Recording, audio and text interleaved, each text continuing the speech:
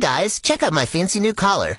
It's called a SpotOn GPS collar, and my mom says it's gonna help me stop tormenting the chicken nuggets and big dogs, and even stop me from playing with things on the other side of the fence that I'm not supposed to play with. Mom says it's an invisible dog fence that works off of GPS. She says getting it set up was super easy. She downloaded a thing called an app on her phone and connected my collar to it. Then she took the collar outside and walked my boundary. When she was done, the app let her fine-tune exactly where she wanted my boundary to be, and she could even set the house as a safe zone since the house is all metal and the metal